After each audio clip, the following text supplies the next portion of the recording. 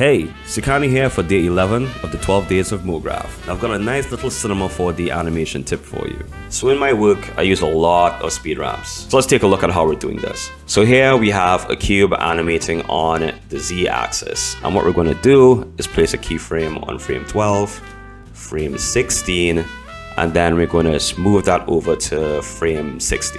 And now you have a speed ramp happening in between. The problem is we're not moving linearly in between this section. Let's make the second keyframe linear, and then we're going to take the handles and make sure that the gradient of this handle matches that linear line in between. We're going to do the same for the next keyframe, and boom, we now have a nice little speed ramp that is buttery smooth. And that's usually how I do it.